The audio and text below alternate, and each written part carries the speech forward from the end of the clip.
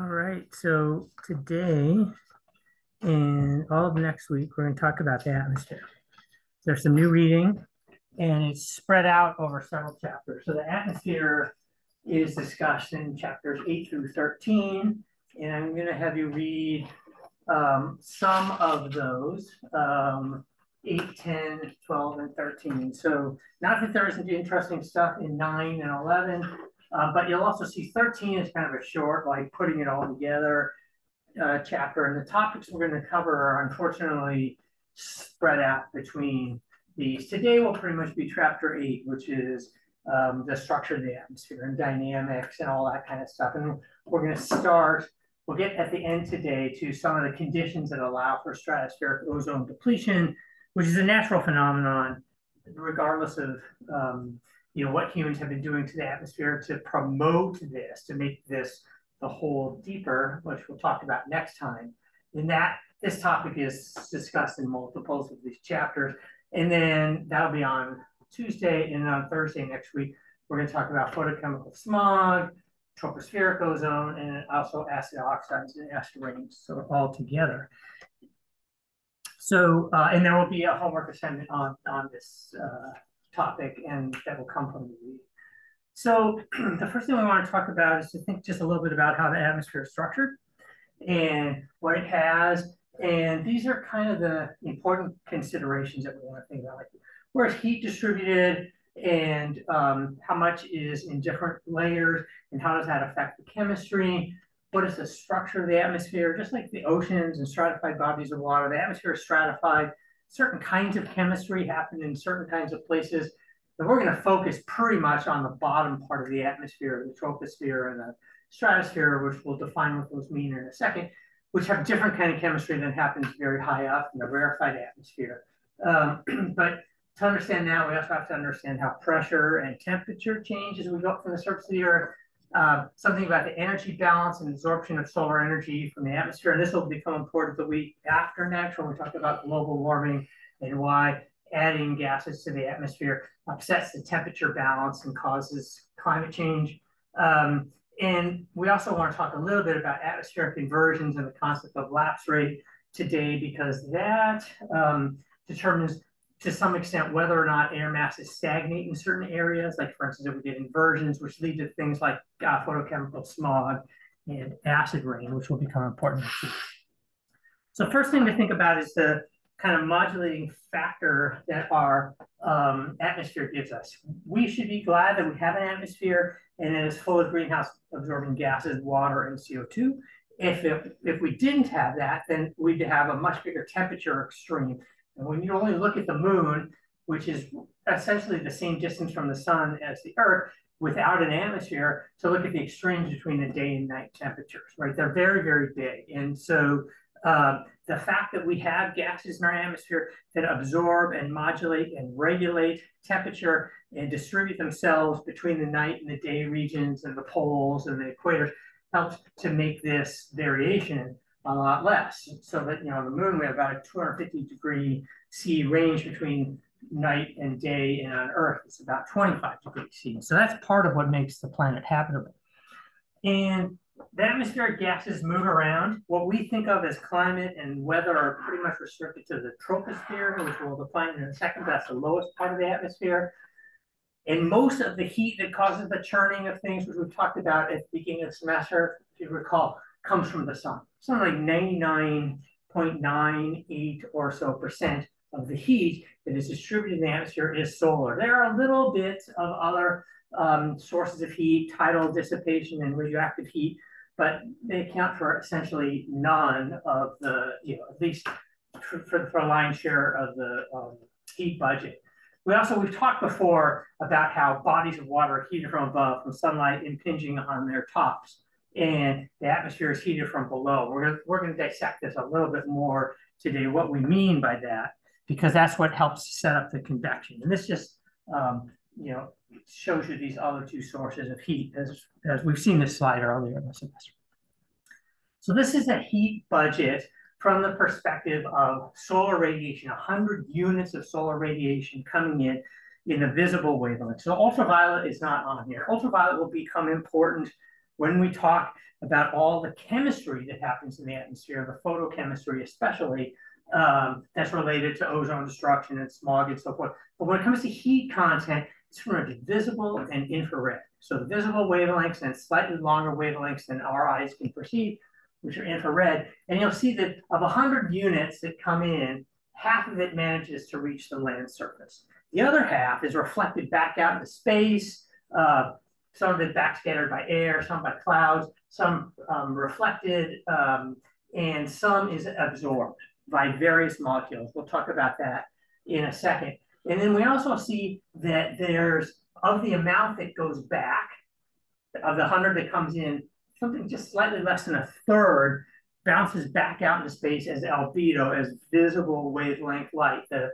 Something that if you were on another planet looking at us with a telescope, you would be able to see visibly. That's our albedo. Of course, albedo varies all over the planet. It's not constant. Certain things reflect more light than others. Ice sheets reflect more light than liquid water. Continents that are desert or not forested reflect a lot more light than forested regions. So this is an average for the whole planet. And then you'll see here that of that original 100, something a little bit more than 2/3 goes on as a long wave radiation, which is longer wavelength stuff that we can't visibly see, but it's in the infrared. And if this were to just bounce straight out into space without any interaction with the atmosphere, then it wouldn't really have any impact on the temperature structure of the atmosphere. But it does have an impact. It turns out that a lot of this wavelength of light is absorbed by various molecules, triatomic or larger, water, CO2. That's why I mentioned both of them as being greenhouse gases. What they do is absorb some of this wavelength. They use it to excite their vibrational modes within their bonds. It gets manifested as heat content to the atmosphere. Some of that then eventually gets re-radiated out, some back down to the surface there, some out to space.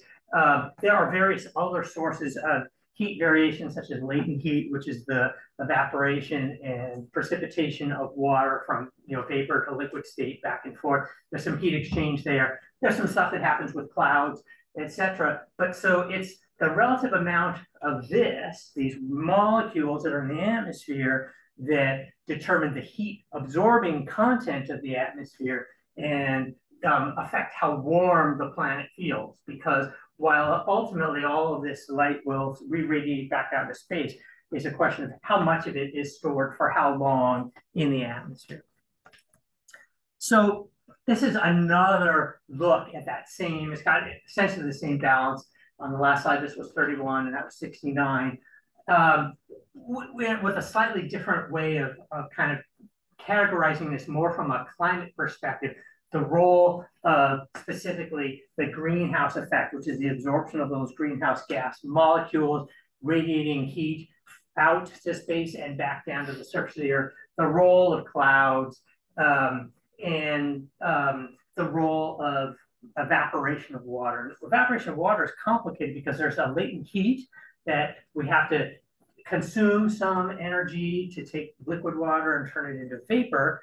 But when we put the vapor in the atmosphere, we increase the greenhouse effect. So these things are kind of like a lever on each other. The more we evaporate, the more heat we consume, but then the more heat we are able to store in the atmosphere. And in fact, this effect is bigger than this effect in terms of heat content in the atmosphere. And so as you can imagine through Earth's history, and we'll talk about this a little bit more when we get to climate change, these numbers haven't been constant, right? Just think about the difference between an ice age and an interglacial like we have today. Even without human activities, the balance that allows the Earth to grow more ice sheets and glaciers would have there be more of the light coming out as reflected light and less of it as infrared radiation, which would lower the heat content of the atmosphere, which would allow the ice sheets to grow.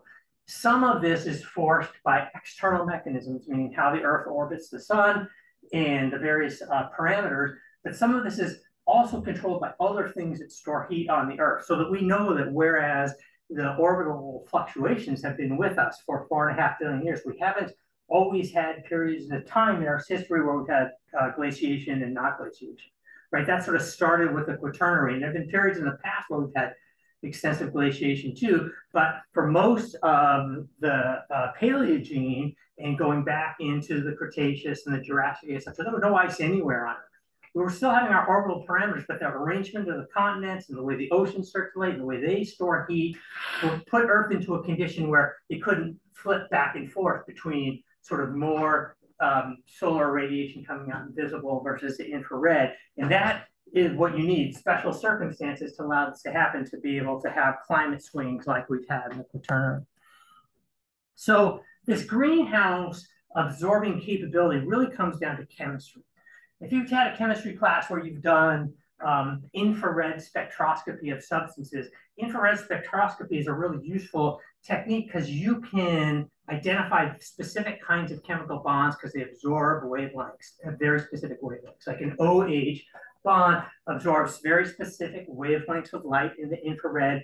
CO bonds, single bonds, or they could be double bonds, they also absorb very specific wavelengths, and it helps you identify what's in the molecule.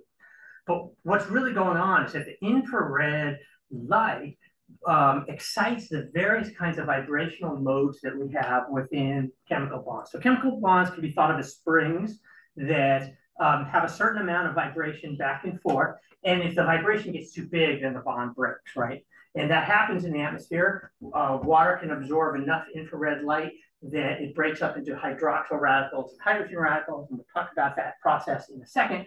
But if we absorb only so much light and we don't break it apart, then we can excite a mode like this that looks like that, you know, where the bonds are getting bigger and shorter. We can also excite modes that have, these all absorb slightly different wavelengths, where we're changing the angle between the bonds, and we can excite modes where one bond is stretching and one bond is shrinking simultaneously. And the important thing is that all of these happen in the infrared.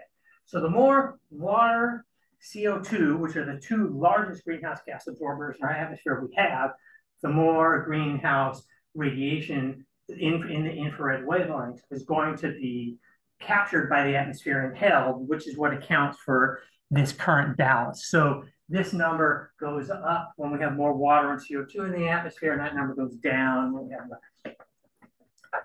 Other molecules also absorb. All you need is to have at least 3 atoms. So the molecules that don't absorb in the infrared are diatomic molecules like O2 and N2, and obviously, you know, monatomic species like argon, which is the third most important gas in our atmosphere, they don't absorb. So it's really things that are of a certain size and shape that absorb. And of those, water and CO2 are the two dominant ones.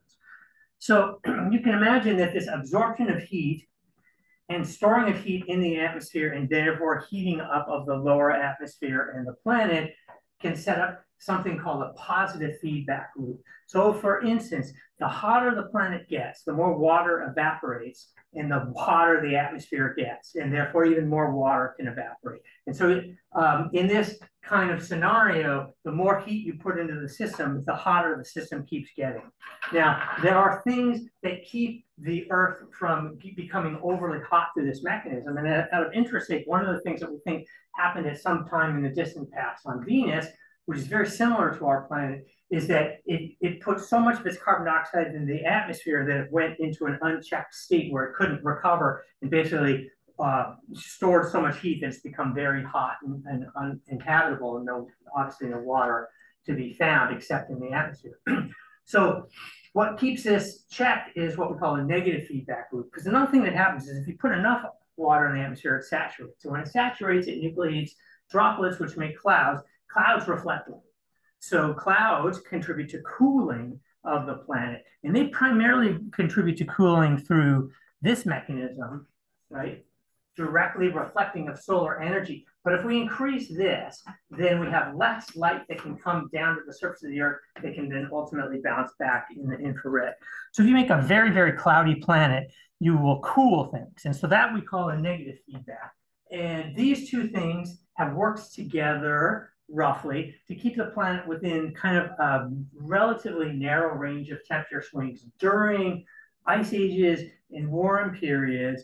The most extreme temperature variations we find are up near the poles, and it's about 8 degrees C or so. And at the equator, it's rarely more than a degree variation. There have been periods of time in the past where we think this may have been a little bit higher, like during the snowball Earth period of the Proterozoic, but not much higher. And so really what we're looking at is the interaction between how these two things happen, plus other things that happen in the atmosphere that help contribute to reflecting of light, especially particles. So naturally, particles go into the atmosphere based on the strength of the winds on the planet.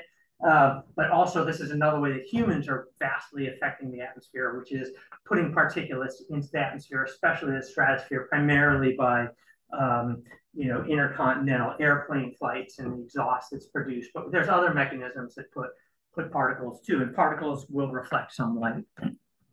We'll talk about all of that stuff week after next, and we'll talk about global warming. So the atmosphere, we have the light coming down, bouncing off, changing wavelength, some fraction of it. And this is why we say the atmosphere is heated from below, right? And part of the heating is the storage of that heat content in the form of infrared radiation by greenhouse gases. So these are couple of diagrams. This is a diagram with pressure and temperature. This is in log units. So 0 is basically 1 atmosphere pressure, like we have here at the surface of the Earth. And you can see that pressure pretty much just kind of decreases monotonically as we go up. Temperature is more complicated. There are places where, as in the shallowest part of the atmosphere until about 20 kilometers, and this horizon is at different altitudes depending on what latitude we're at, but globally averaged about 20, the temperature goes down. And then the temperature flips and it goes up, and then it goes down again. And we're not going to talk about these higher layers, but we are going to talk about the layer below this horizon, which is the troposphere, and the layer just above this horizon, which is the stratosphere. And in fact, part of this temperature inversion comes from the family of chemical reactions that produce ozone, which require a lot of heat storage and therefore contribute to this inversion. So you can see these layers labeled here. You can see where the troposphere and the stratosphere are. The things that we think of as weather and climate and the part of the atmosphere that we interact with in terms of the carbon cycle and the water cycle pretty much happen in the troposphere. Right, since the advent of flying between the continents and going into the stratosphere, we now interact more often with the stratosphere than we would have at any time before, maybe the last half century in human history. But there are other things that happen on Earth, as we'll be talking about in the next couple of weeks, that happen in the stratosphere that affect the climate and weather in the troposphere. So the interrelationship between those two things is kind of important. And you'll see a couple of kind of important other things listed on here, like you see this reaction where it says O3 plus HV in a specific wavelength goes to O2 plus oxygen. So HV, which is an abbreviation all the time, the V is actually the Greek letter nu. It stands for the frequency of light of a specific frequency. If it were in a wavelength, it would be shown as a lambda. H is Planck's constant. And this basically tells us that when we get high enough up into the atmosphere, ozone is destroyed by absorbing light and breaks down into oxygen molecules and oxygen atoms. What's not shown on here is the reverse reaction, which is what causes this temperature inversion, which also involves the absorption of light, but of a slightly different wavelength, which allows the production of ozone. Ozone exists as a sort of a standing crop chemical that is made, and you can see this layer has some ozone in the stratosphere. And if it weren't there, we wouldn't have life as we know it on the surface of the Earth, because ozone absorbs a lot of ultraviolet light, and that ultraviolet light would otherwise impinge on the surface of the Earth and be very damaging to organic molecules such as DNA. So this is a plot of the kind of global composition of the atmosphere. This is a type of concentration unit, log scale, for various gases. It's in log number density per centimeter cubed. That means in log units, the number of atoms or molecules in a cubic centimeter. And it's just altitude going up. And I've labeled the tropopause on here. And so the stuff that we think about as the atmosphere that we interact with is everything below this yellow line. It's a very small thing. And then the next level up with the stratosphere, which we just talked about, happens up in here. And you can see there's some complications with some of these lines, but there's sort of three categories of lines. There are lines that are parallel with each other, right? Like think about this one here for N2 and O2. They basically just decrease as we go up. And that basically reflects this kind of monotonic decrease in pressure. Most of the major gas species that make up the bulk of the atmosphere don't have a ton of chemistry associated with them. And so they simply decrease in concentration as we go up. And they're one kind of thing. There's some other stuff that you can pull out of this if you look in detail. Like for instance, if you look at the relationship between oxygen and nitrogen, you'll see not the N2 and the O2, but the atomic versions, like breaking apart N2 into N atoms and O2 into O atoms.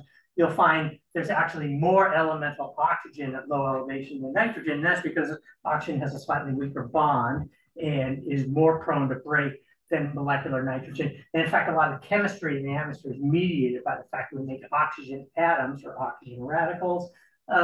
You'll also see that, not shown on this diagram, but at very high elevations, we're pretty much left with just hydrogen and helium. Okay, they're the ones that manage to reach the very highest parts of the atmosphere. And part of this has to do with the gravitational attraction of molecules and gas species. So the heavier they are, the more we find them concentrated near the surface of the Earth due to gravitation, and hydrogen and helium become dominant and very high up in the atmosphere. And the last thing to note are the cross-cutting trends, which I'll highlight in a second for you. But you can see, like here, for instance, is an oxygen atom, starts really low, cuts across all these things, then bends a corner pretty high up, 100 kilometers or so in the atmosphere, and then just becomes one of the things that is following the parallel trend. So something is producing oxygen atoms. That's why it's cross-cutting these. So all these other gases that are kind of stable are just reducing themselves in concentration as we go up. There are things that are being produced. Here's another one that's being produced, ozone. Then we look at water, it's complicated. It's decreasing with elevation at a much faster rate than all these other gases, right? And so that means that as we move up from the surface of the Earth, we're going to find less and less water, even below the tropopause in the troposphere on average. And this is because of the conversion of water vapor into liquid and the formation of rain, etc.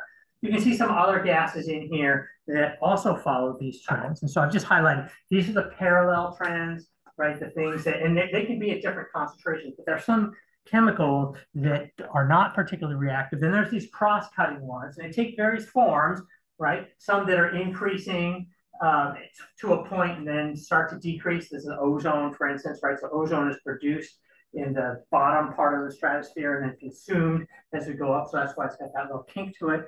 And then we've got other chemicals that just decrease at a much faster rate than these things that are in the parallel trends in blue. And I've highlighted a couple examples here. Hydroxyl atoms, which are going to be, as you'll see, these are the very most important mediating chemical entity in the atmosphere for producing all the stuff that's involved in smog and ozone layer destruction and pretty much any other kind of chemistry we can think of in the atmosphere, and water.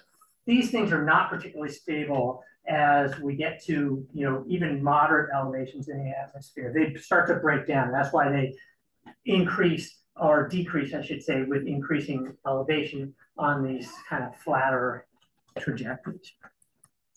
So the next thing we just want to think about is kind of the stability of the atmosphere, especially down here in the troposphere where we live.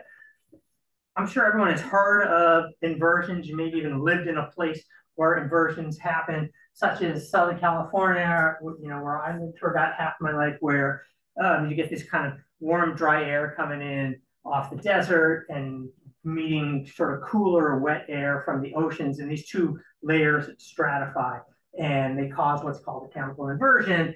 And the wetter, denser atmosphere tends to trap the gases of human activities, which leads to photochemical smog. That's one of the things that inversions can cause. And so what this implies is there's some kind of thing that is preventing the air from vertically mixing. Even if the stuff closest to the bottom should be heating up and should become less dense and rise up, there are other attributes usually related to the amount of water vapor, but that can also be how air masses move and migrate and are affected by topographic features such as mountain ranges and so forth, that can allow certain more dense waters to spill, or excuse me, atmosphere to spill into certain areas and not be pushed out by less dense, as in the case of Southern California.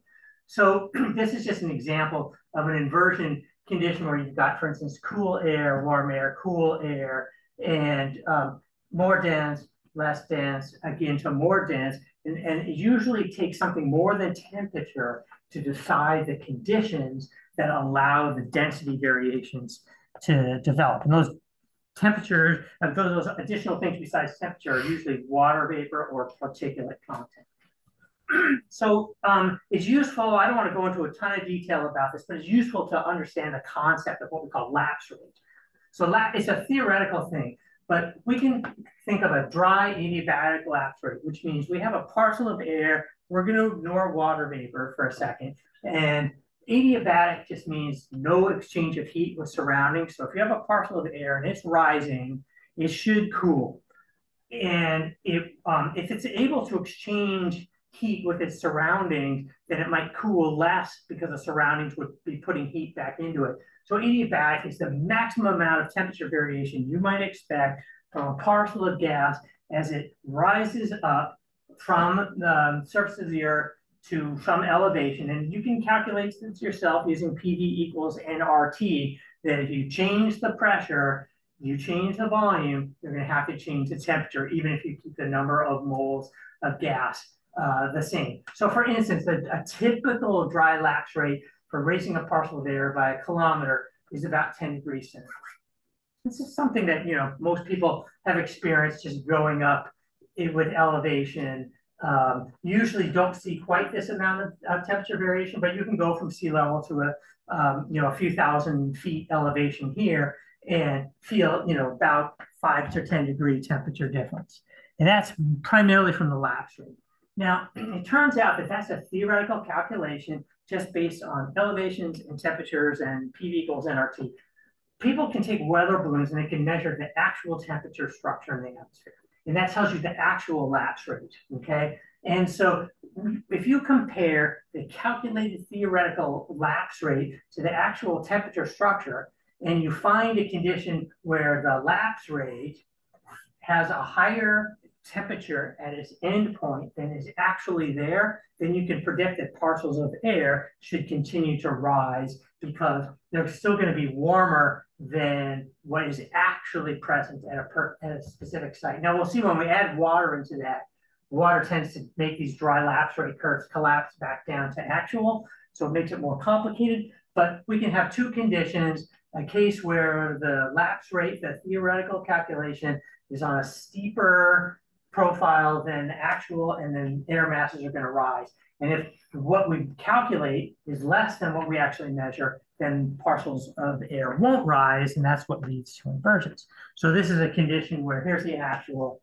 and here's the lapse rate calculation. And because the parcels of gas are predicted to be cooler than the actual air around it as measured, we don't get the rising condition.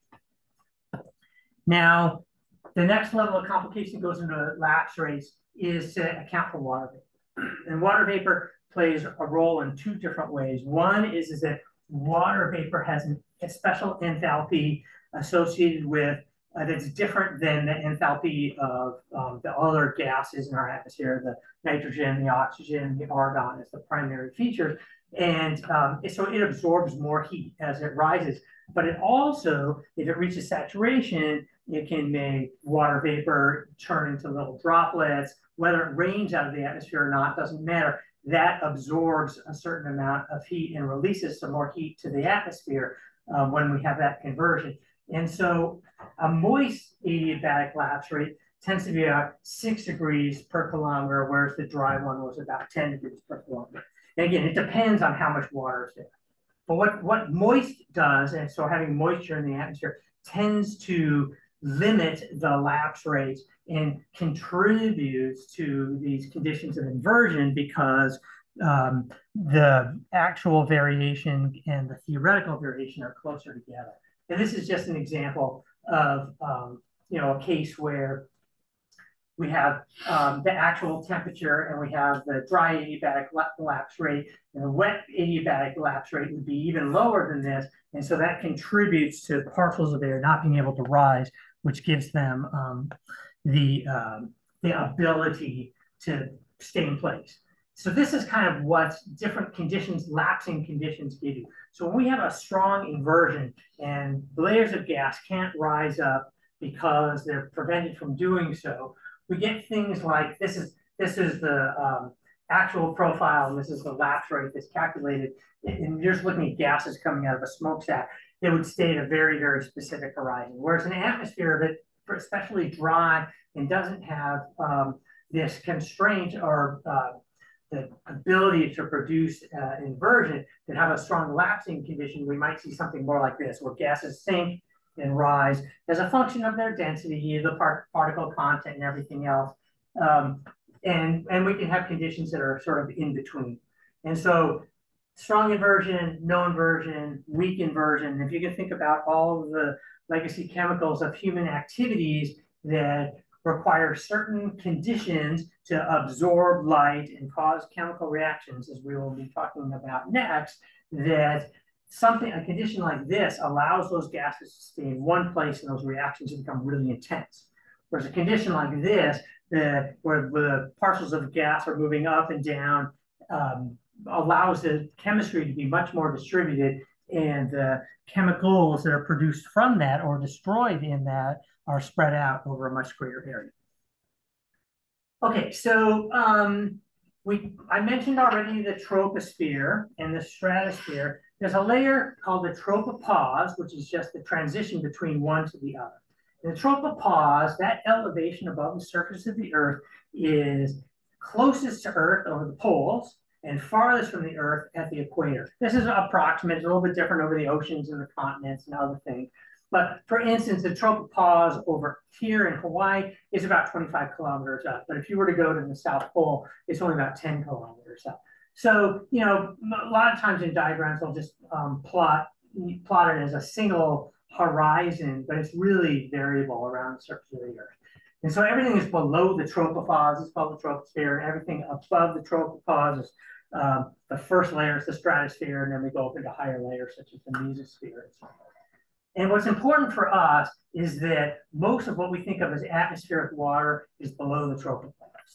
Part of the reason for that is the energetics of light that are absorbed by the ozone layer, which sits just above the tropopause, means that gases below the tropopause are experiencing much less of this energetic light, and molecules that are not all that strong, like water molecules, can stay as water molecules because there isn't energetic light to split them up. There's a little, as we'll see. The water does split up, but not nearly as much as happens above the tropopause, where the light is so much more energetic because you're above the ozone layer that we have a lot more destruction of water vapor to make it into hydrogen atoms and hydroxyl radicals, which are both very reactive chemicals that react with a bunch of other stuff. That's why they have those low-angle cross-cutting trends. So the stuff that we think about, the hydrosphere and the hydrologic cycle, for the most part, happens in the below the tropopause, in the troposphere. It's not to say that the atmosphere above the tropopause is completely dry, because it's not, but there's very little water vapor there. Now, a lot of the water vapor is locked up in complicated chemical reactions, such as the oxidation of methane being one of the sources of water up there. So this table shows you concentrations of various gases in our atmosphere in a couple of different ways. The concentrations can be given by volume or by weight. And so, you know, in the atmosphere, there are other, obviously, you know, systems as well, like the number density system, which are useful when we get to really high up in the atmosphere. But when you're doing calculations or looking at things, you do want to know if the concentrations, which way they're given. There you can see that they're all slightly different. And in ppm, parts per million, then concentrations of the major gases in our atmosphere, the major gases being nitrogen, oxygen, and argon, which most people learn as being sort of 80%, 20%, and a couple percent, are expressed differently because they're in parts per million, whereas percents are in parts per hundred. So they're multiplied by 10 to the fourth. So you can see what the major gases are, and then you can see what the next group of gases below that. So carbon dioxide is the next most important gas in our atmosphere, but the concentrations are a lot lower. This actually happens to be from a textbook that I used in the 80s when I took geochemistry, where this number was 320, right? At the start of the Industrial Revolution, CO2 was about 280. And, you know, I don't know, about 15 years ago, I edited this thing and put it to 365. And then a few years ago, I made it 410. This year it's 414. You know, it's obviously CO2 is going up. But you can get a kind of an idea of the scale. It's still small. It's like a 30th of the argon, which is the third most abundant gas in our atmosphere. Then all these other things, these rare gases like neon, helium, and krypton, they're there, but they're really small. And then all the stuff that is going to be important for talking about chemistry in the atmosphere, like nitrogen oxides, hydrogen, even water vapor, are low and variable. Water vapor can become very important, like if you're very low in the atmosphere, right above the oceans, but averaged out over the entire troposphere is relatively low. It's somewhere of the same orders as CO2. So on this list, these are the things that don't vary very much except, water vapor. And not on this list, and things that we want to be thinking about are other gases that are produced by various things off the surface of the Earth that vary in space and time. And some of those things are biological, right? So any of the gases that, whether we're talking about human activities or pre-human, for instance, many of the nitrogen species, some of the sulfur species, some of the carbon, the oxidized carbon and the methane, these vary as the condition of ecological systems on the planet vary, like between ice ages and warm periods. You can change the proportion of these gases that you produce. Other things that change at times are sulfur species that come from volcanoes. Big punctuated eruptions that put sulfur up into the stratosphere. They happen a few times a century, and there are measurable impacts on climate. There are measurable impacts on the chemistry of the atmosphere. We can tell this by looking at ice cores and looking at the chemistry of the water that is recorded in the polar ice sheets that came from the atmosphere. So those are important. And there's also some of these things here that they're not on the table, but they're important. We're going to see. One of them is ozone, which comes from something called photochemical reactions. Photochemical reactions are chemical reactions that require light to make them happen. They require light of a certain energy. Rarely is visible wavelength light enough to make photochemical reactions happen. We usually need to have more energetic light, which means ultraviolet wavelengths. And since water absorbs ultraviolet, the number of photochemical interactions that happen in bodies of water goes almost down to zero.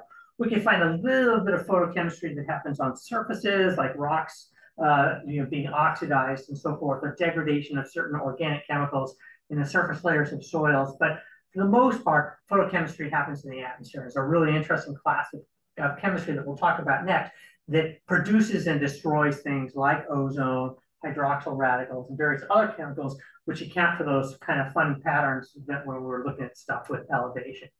Then the other thing that's not on here are all the molecules that are there in really small proportions.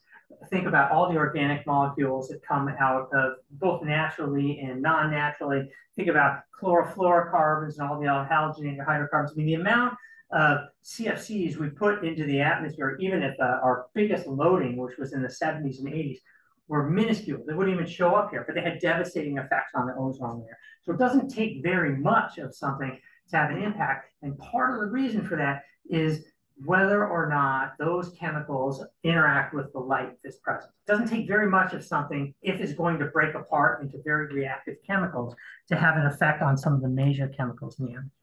So this is from your text, and this is basically, again, it's got a volume percents. So if you want to convert these into ppms, you'd have to multiply each of these numbers by 10 to the 4 for a whole bunch of gases. And the thing I wanted to point out here is the major sources and the major sinks, the things that remove them. And so you'll see sort of 3 or 4 things. You'll see biogenic, meaning coming out of the biosphere, photochemical, meaning produced in the atmosphere by this chemical reaction with light. And you'll see anthropogenic, meaning driven by human activities. And sometimes we can have multiples, but you can imagine that for some of these cases, like these chlorofluorocarbons, anthropogenic is the only source. There's really no natural source. And then you look at, well, how are they removed from the atmosphere? Photochemical destruction is common for almost all of these. A couple of them say washed out by precipitation, which means that those particular chemicals are not reactive enough, even in the presence of energetic light, to be broken apart, and instead they dissolve into water and they get washed back out of the atmosphere. But the lion's share of these things participate in photochemical reactions. So the more of any one of these chemicals that say photochemical destruction we put into the atmosphere that have an anthropogenic part of their column, the more reactive we make the atmosphere, and therefore the more we affect the balance of the natural proportion of chemicals in the atmosphere that are affected by photochemistry, such as ozone. Ozone layer has thinned and thickened and varied seasonally and geographically throughout all of Earth's history, as far as we know. But it's our adding of these things into the atmosphere which upset a balance of destruction and formation and promotes more destruction, which is what causes additional thinning that would naturally be present. And it's really a very complicated set of chemical reactions that involve a variety of parameters. So in addition to light, which is super important, especially ultraviolet light for photochemistry, another really important thing are particles. It turns out that because in the atmosphere, unlike other places on Earth, the molecules that are potentially going to react with each other need to have occasions where they come together. And that becomes more and more difficult, more and more rarefied as you go up through the atmosphere, that a lot of the chemistry takes place on small particle surfaces. Chemicals, molecules of gas stick onto a particle surface, they can commingle with each other, they can absorb light and react. And it's one of the ways that we get photochemistry. Another thing that particles can do is act as a third body. And so when we take molecules and we excite them with energetic light, oftentimes, if they undergo a chemical reaction, they just break apart again, unless they have a third body to transfer their energy to, which is what particles are. They can pull away some of that energy in the form of kinetic energy, particles just moving around a little bit more. And so these two things together cause atmospheric chemical reactions in the form of photochemistry. And so as you can imagine, there's a lot more variation in particles in the troposphere, because of not just human activities, but even natural things to think about weather events and the stuff that we think of as wind and rain, etc. But there isn't very much of the energetic light from the sun, right? And when you get up above into the stratosphere, there's fewer particles, but there's more energetic light. So the balance of these two things changes. But one of the things humans have done to the atmosphere that's pretty dramatic is we've added way more particles in the lower part of the stratosphere just by flying planes through there all the time. Think about every particle that comes out of the exhaust. So we've increased the number density of particulates in the stratosphere by something like a factor of 10, which just makes it all the more reactive. Even if we don't change the number of gas species that are present, which we've also changed, but even if all we do is put in particles, we just give it more potential for chemical reactions. So then we also have to think other things that affect the chemistry of what we have in the atmosphere are things that vary on the surface of the Earth in their input functions by geographic region, things, processes that have daily and seasonal timescales. Think about like the evaporation of water, for instance, or biologically driven processes between the seasons or night and dark. And superimposed on that, these can all be natural. We have anything added to the atmosphere by human activities. So there's a lot that can go on to affect chemistry in the atmosphere. So different gases in the atmosphere can play different roles, just like any chemical can in the hydrologic cycle, for instance. And these are some of the roles that different chemicals can take on. And some chemicals are in here more than once. But for instance, some chemicals just act as inorganic oxides. Some things act as oxidants. Some things act as reducing agents. We have organic molecules. We have things that are acids and bases and salts. And then things that are photochemically very reactive because they're unstable. We're going to talk about these a lot more. And that's just a small subset. but there are different processes that chemicals can undergo in the atmosphere. Another thing we have to think about is for those chemicals that are reactive, meaning they interact with light at some point on elevation gradient up from the surface of the Earth, how long do they last in the atmosphere, right? So this is a table of some categories of gases: carbon monoxide, N2O, chlorofluorocarbons, halons, hydrofluorocarbons, methane, et cetera, you will see that some of these gases last for a very, very long time, thousands of years for fluorocarbons, right? And they are destroyed above the mesosphere. So that's the layer above the stratosphere. Those can get pretty high up in the atmosphere. So this being long and this being high tells us this is a relatively stable molecule. We stick it in the atmosphere. Yeah, there's all this energetic light, but it's going to destroy other things before this because it's not very chemically reactive. We go to the flip side, we look at, here's something that destroy in hours to years, hours to days. These are chemicals that are very, very reactive. As soon as they get into the atmosphere and they experience even a whiff of this energetic light, they want to break apart. And in so doing, they're going to break apart, they're going to interact with other things. So for instance, nitrogen oxides, which we put into the atmosphere by burning fossil fuels, gets destroyed relatively quickly, but it's destroyed by the interaction with hydroxyl radicals and ozone. That changes the balance of hydroxyl radicals and ozone, which play a very important role in overall atmospheric chemistry, as we're going to see on a slide coming up. So it upsets the balance of those things. Then we have things like carbon dioxide, nitrogen oxides, chlorofluorocarbons. These play various roles. Chlorofluorocarbons, for instance, playing a role in ozone layer thinning with a lifetime of about 50 years. Carbon dioxide, years to decades.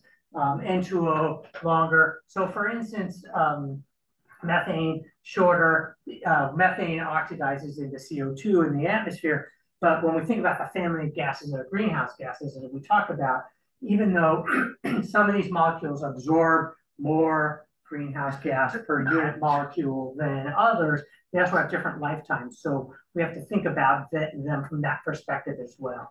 For now, we're going to think about the really reactive chemicals, the ones that have a very short half-lives on this diagram, and their perspective of what they do to the reactiveness of the lower atmosphere. So there's this overall kind of category of chemistry they talk about, which is called photochemistry. And photochemistry is basically the main requirement is that you need light to make it happen. And what the light is actually doing is taking electrons, whether they're in bonds or they're valence electrons, and putting them into what we call the excited state, some elevated energy status where therefore things can undergo chemical reactions. They don't undergo reactions that we call the ground state. And when they're excited, this happens. Now, it turns out that these reactive species that absorb light, they don't last very long. So the vast majority of the times that chemicals in the atmosphere absorb light and get promoted to the excited state, they dissipate that energy again and go back to the ground state and don't do any chemical reaction. It's when we have the chance occurrence of gas molecules in the gas state or on the surface of a particle or something else that we even have the opportunity to have this photochemical reaction take place. So this just kind of explains in the most basic sense how the absorption of light promotes electrons in bonds, molecular bonds, into higher energy states that don't break the bond, but make the molecule more reactive. And so, you have to dig back to when you learned chemistry. You're taught some very simple ways to think about molecular bonds as, for instance, linear combination of atomic orbitals. You can either hybridize those orbitals, think about like sp3 orbitals, for instance, which is there are four of those that are arranged around a tetrahedron. You can combine sp3 orbitals on two entities like the hydrogen atom and an oxygen atom in water, and you can make a bond. But whenever you take two bonds on two atoms, or excuse me, two orbitals on two atoms and make a bond, you actually make two bonds. You make a bond and an antibond. And the difference between them is where do they physically fit in space. The bond takes up most of the space between the two nuclei, and the antibond takes up space outside of that. And you can absorb a certain amount of light, usually in ultraviolet wavelengths, sometimes invisible, but usually in ultraviolet, to promote electrons from the bonding to the antibonding orbital. That makes that molecule more reactive. And in some cases, when we're in that promoted excited state, we call it, we can have a chemical interaction take place, which is the genesis of photochemistry. And this is just an example of a really simple, this is for a hydrogen molecule, right? We've got just one s orbital on each of these two things. And if we're going to make H2 out of that, we're going to take this s orbital and this s orbital, we're going to combine them together to make a molecular orbital, and we get two orbitals out of that. We get the bonding orbital, which has its electron density in between the two nuclei, and we get the antibonding orbital, which in this case is outside. And so, as you can imagine, if you have two electrons in this bond, you will absorb a certain amount of light and put one of the two electrons into this antibonding orbital. That molecule is less stable, and it's relatively easy through collisions with other molecules for this molecule to be broken apart and this hydrogen to be popped onto some other chemical reactant and cause a chemical reaction.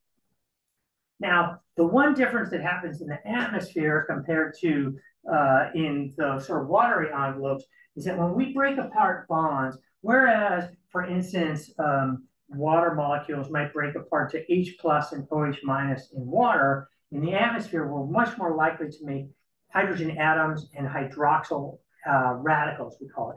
So basically, each thing takes back the electron it came to the party with. It's going to react with something else, but we don't tend to make charged species. Instead, we make what are called radicals. Radicals are simply unpaired electrons.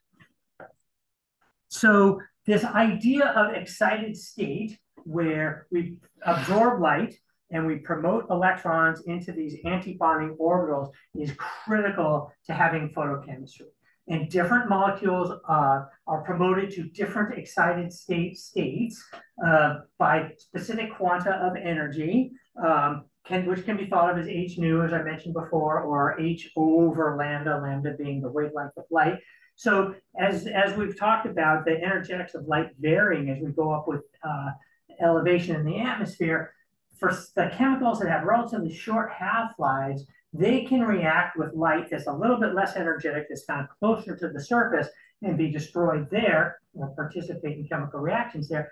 For instance, the chemicals that are involved in photochemical smog, whereas other molecules which take more energy and so therefore happen higher up in the atmosphere, such as the breaking apart of chlorofluorocarbons, which leads to ozone layer thinning, they happen higher up. Each molecule has its own specific frequency at which it will absorb light and cause some reactions. So this just describes what I've already said, which is that as we go up in elevation, we have more and more energetic light, more and more excited state molecules, and many molecules that absorb light in the ultraviolet will just simply re-radiate it back and go back down to the ground state without reacting. Others will break apart into fragments of either atoms or multi-atomic fragments like hydroxyl radicals. And still others of these things basically don't do anything. They may just translate their extra energy into kinetic energy or something like that. So this brings up the idea of the ground state and excited states. And molecules oftentimes have multiple excited states depending on how much light they absorb. And so in some cases they may react, and in other cases they may not. But for most molecules, the ground state has the electrons in their molecular orbitals paired.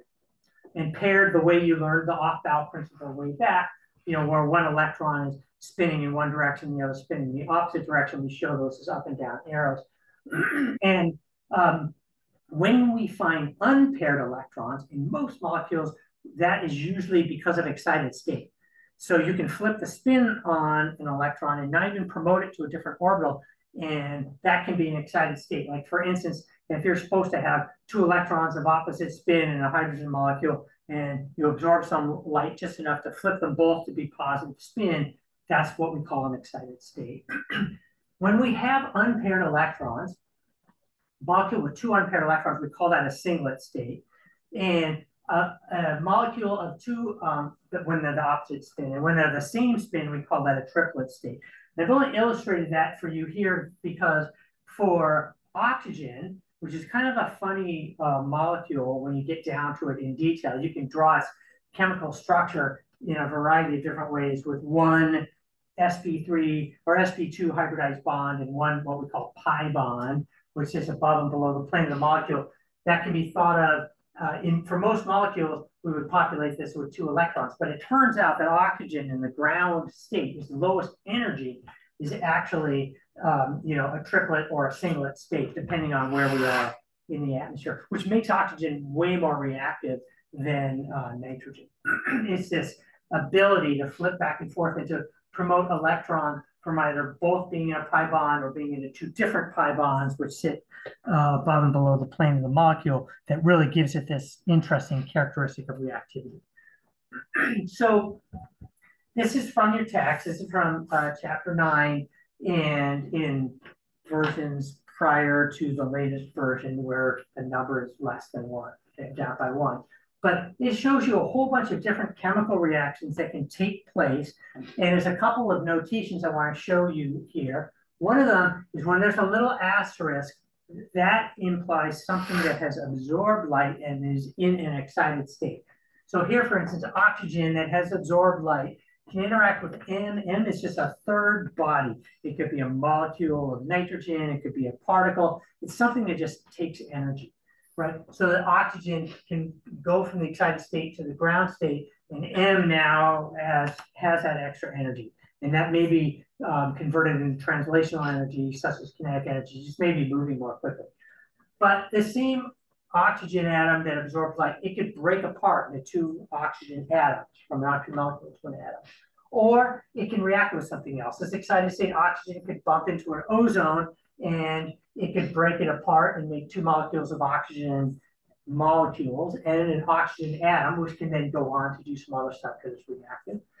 We can also have just dissipation of excited stateness by emission of light, right? So NO2, oxygen doesn't do this so much, but NO2 in the excited state, if it doesn't find something else to interact with, it can just re-emit some light.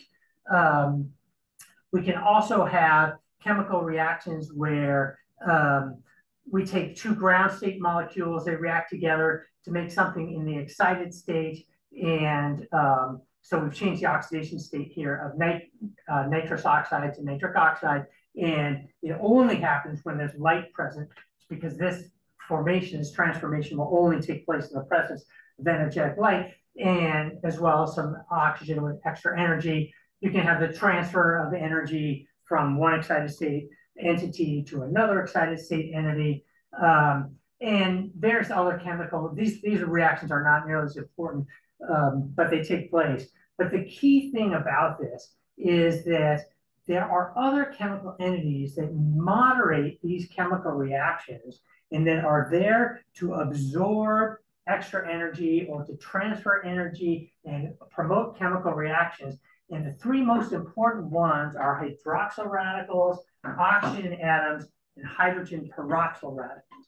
So hydroxyl radicals are just water molecules where we've ripped off a hydrogen atom, and they're shown as a dot. The dot is different than the asterisk.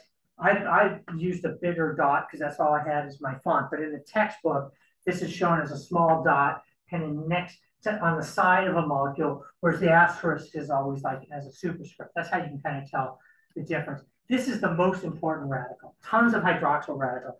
And what makes it important is that it forms relatively easily, and there's a lot of it in the atmosphere that is produced and can moderate a lot of these other chemical reactions. It acts as an oxidant and in many cases, and can promote the breaking apart of other things. We also get oxygen atoms, as you see here, for instance, we get some oxygen atoms. The radical isn't shown, but when an O2 breaks apart into two oxygen atoms, it is a radical. Hydrogen peroxide is H2O2, and if we rip off a hydrogen atom, we get HOO radicals. This is important in photochemical smog, as we'll talk about. We also get some NO, nitrogen monoxide radicals, different than NO gas, because it's basically the taking of an NO2 molecule, pulling off an oxygen atom, and being left behind with an NO. And these are all are important oxygens in the atmosphere. So this is another figure from your text that's showing you the role that hydroxyl radicals play, both in the things that control the concentration of it, the standing crop concentration, and the things that react with hydroxyl radical to go from one thing to something else, like halogens going to oxidize halogens, or hydrogen sulfide going to SO2. And we'll talk more about some of these chemical reactions when we get into the details of them next week. But many things are either produced by or destroyed by hydroxyl radicals. And so anything that changes the proportion of hydroxyl radicals in the atmosphere, in Cuban activities, will affect the chemistry of the atmosphere. This slide summarizes the role of particles in causing chemical reactions in the atmosphere. And so explaining how particles get up into the atmosphere, how particles absorb light, how chemical entities that interact on the surface of the particles can cause chemical reactions. And particles, in this sense, can be physical solids, or they can be aerosols. Very ultrafine droplets are also considered particles when we're talking about the atmosphere. And so they play an important role as well in moderating a lot of chemistry. And the kinds of surface reactions, the chemistry that happens on particles, is a little bit different above and below the tropopause. Above the tropopause, where the light is more energetic, particles play a major role in production and destruction and reactions of things like ozone. Below the tropopause, particles play a role in the kind of concentrations of standing crop chemicals, some of which are respiratory irritants, such as, for instance, in photochemical smog, but they contribute in a slightly different way. Here it's more active sites for chemistry to happen. Here it's more involved in an actual storage and transfer of energy. Excuse me. So another thing to think about is the presence and absence of oxygen. And there's kind of two relative things that affect the amount of oxygen. There's a relationship of oxygen and CO2 as in the photosynthesis and respiration cycle, which we've talked about ad infinitum. And obviously, as more CO2 goes into the atmosphere, because of respiration, less O2 goes into the atmosphere. So the buildup of oxygen in our atmosphere over Earth's history implies more photosynthesis and respiration. There have been periods of time where that balance has been modified, but there are other sources of CO2 to the atmosphere that don't come along with oxygen, such as volcanic sources. And there are some ways that humans, especially the burning of fossil fuels, can control the amount of oxygen in the atmosphere by pulling carbon out of the ground, burning it, taking oxygen from the atmosphere, and releasing CO2. And so that has affected over Earth's history. Our oxygen has slowly increased, and it's the increase in oxygen and the very presence of free oxygen in the atmosphere that allows us to have an ozone layer. If we didn't have an ozone layer, things would be very different in terms of distribution of life on the planet and distribution of chemical reactions on the planet, because that's essentially what defines the tropopause. So it's useful to look at ozone too. Ozone is a really weird molecule, O3. When you try to draw out the Lewis dot structure for it, you can draw it three ways. Two ways are Zwir ions, with a formal distribution of charge. If you want to write out a version of the molecule that doesn't have any charge in it, it is not a Zwir ion, then you basically get 1.5 bonds between the oxygen. There's not a double bond and a single bond, as in the case of these. Each of these bonds are kind of 1.5. And it's a very reactive gas, so it can act as an oxidant. It can also act as a base. When it dissolves in water, it can produce hydroxide. And it is a critical component of atmospheric chemistry. The interesting thing about ozone is the fact that it absorbs light in ultraviolet wavelengths, at least UVB and UVC. And this is just showing you the kind of light absorption property in blue of ozone and the light sensitivity of DNA in purple. And basically, you can make the argument that without the presence of the ozone layer, light would be of wavelengths that are short enough that if they're damaging to DNA would be impinging on the surface of the Earth, and we wouldn't have life out of the liquid envelope. Water absorbs these wavelengths of light. But it really is the co-evolution of the development of enough oxygen in our atmosphere to make an ozone layer, so the slow progress of photosynthesis over Earth's history, and the ability of that oxygen, some fraction of it, to react to make ozone, which absorbs light in the correct wavelength for life to have even evolved onto the surface of the Earth. So ozone is super important. And this slide just kind of summarizes how oxygen built up over time in Earth's history. If you're interested, it's not described in the text. When we very first had the advent of photosynthesis, which we know goes back at least to 3.8 billion years, there's some evidence it goes back to even 4.4 billion years, but pretty much all of that oxygen that was being produced by photosynthesis went into oxidizing reduced metals and rocks, stuff that we've talked about before. The surface of the Earth, like the surface of most of the other planets, has reduced iron and reduced manganese. And so when you start bleeding a little bit of oxygen in the atmosphere, it doesn't build up in the atmosphere. It mostly goes into oxidizing rocks or oxidizing the soluble iron and manganese that's in the water. There was a certain period of time, a couple billion years in, where we started to have enough oxidation of our bodies of water that we started to produce insoluble iron-3, and we see these as these red bed deposits around the surface of the Earth, or now preserved on the surface of the Earth that came out of the proto-oceans. And what's interesting is that it took till about the Cambrian explosion, till about 570 million years ago, before we were done with all of this stuff. We could actually start building up enough oxygen in the atmosphere to have an ozone layer to then be able to have organisms going down land. So the very last part that I wanted to talk about, which sets us up for discussing tropospheric ozone next time, is to just understand the relative importance of two things. One are reactive chemicals in the atmosphere that contribute to the production and destruction of ozone, oxygen atoms, ozone in two different forms of nitrogen oxides. And we will see that ozone is a component not only of the ozone layer in the stratosphere. Having ozone is considered a good thing because it absorbs ultraviolet light, protects us on the surface of the Earth, but it's also a major component of photochemical smog. So when ozone is produced in the lower atmosphere, that's a bad thing. We don't like that.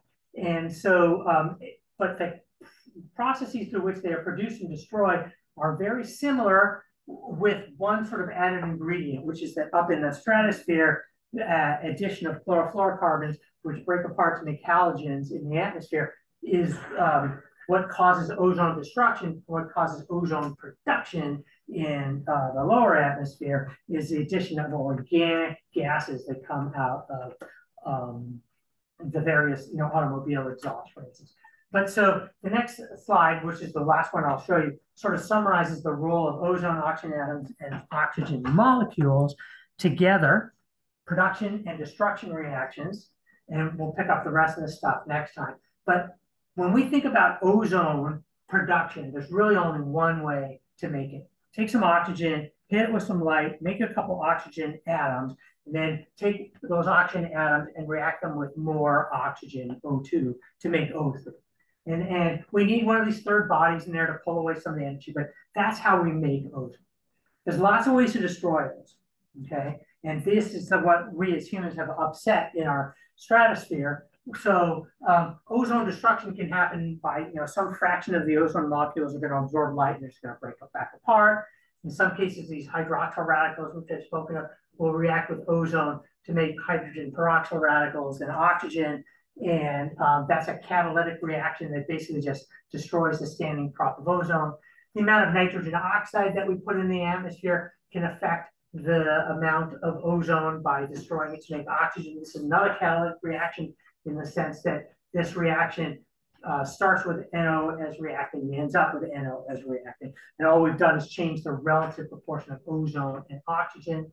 This one, which is what we've done by adding halogenated hydrocarbons to the atmosphere, adding in chlorine radicals also destroys ozone, but in a relatively complicated process. Chlorine radicals, chlorine atoms react with ozone to make oxidized chlorine radicals, ClO fragments, and oxygen. Those combine together to make peroxides. These peroxides can freeze into ice particles. This is part of what contributes to the polar destruction of ozone naturally, because it goes through seasonal periods of time where there's no light. And so all the chemical reactions that require light go away in the winter, and these condense into clouds, which then when the light comes back on in the spring, this stuff gets re-released and produces these very reactive chlorine species, which break apart into chlorine atoms and then can react with more ozone. So again, it's a catalytic cycle. It starts with chlorine, ends with chlorine. The only difference is the relative proportion of ozone and oxygen. And then in the lower atmosphere, there's, as well as to some extent in the stratosphere, in places where we've had addition of nitric oxide, mostly it comes from airplane exhaust, we can take these same chlorine radicals and condense them instead of as this peroxide species, we can condense them as the ClONO gas. It's basically reacting these ClOs with NO2s. And it's like the equivalent of nitric acid, but it's got a chlorine instead of a hydrogen. And this again can freeze into clouds and then get liberated when the light comes on and make chlorine. And so it's these two things which kind of contribute to stratospheric ozone destruction that is seasonally based, because they require the light. And what we've done is change the relative amount of chlorine atoms that are present in the atmosphere. And so what we've done is taken the standing crop of ozone that we have in the atmosphere. Over all of our history, since we've had enough oxygen to make ozone, it's been a competition between these two things. This is always happening, these are always happening. But if we add more reactants, especially in the form of chlorine, plus if we add more particles, plus if we add a little bit more nitrogen oxide, any one of those three things then promotes the destruction of ozone, which is ozone layer thinning. And that's the gist of ozone layer thinning. So there's a few more slides in this packet that I'm not going to get to today. I'll just put them in next time. They're just about the physics of how the atmosphere circulates in the polar region, which also contributes to natural ozone thinning on a seasonal basis over each of the poles. So then we'll go into the topic of next time, which is how humans have upset these balances through our activities and what we know about the relative proportions at which these things are happening in mitigation strategies, etc. So are there questions about photochemistry or the atmosphere or any of these topics? I was just curious, do we not use the terminology residence time in the atmosphere? Some people do. They tend to use mean lifetime. Atmospheric chemists are like a different bunch, so they tend to use slightly different terminology, but the concept is basically the same. The problem with the atmospheres is that it is a little bit more difficult to define reservoirs. We have these layers, and that boundaries between the layers are a little bit fuzzier, and depending on the specific gas that you're talking about, the transition from one to another may not happen right at one boundary or another. So they tend to think about mean lifetimes instead of residence time, but they're very similar conceptually. Yeah, they also tend to think about things in terms of mixing volumes instead of concentrations. Mixing volumes allow you to basically not worry about the number density of concentration change as you go up. It's sort of like if you have a parcel of gas, here there's 50% one gas molecule, 50% another, and you take it up to a much higher elevation. Even if the concentrations of both have gone down, the proportions are the same. They're still 50-50. And so when you think about stoichiometry of chemical reactions, they may become harder when the number density is lower because they just don't encounter each other, but the proportions are the same. And so that's why they tend to use these mixing volumes instead of concentration. So how do you represent a mixing volume versus like in? It's usually given in units of ppmv, so okay. Parts per million per volume. Instead of whereas pretty much everywhere else we would think of parts per million on a mass per mass unit. Right. Okay. Yeah.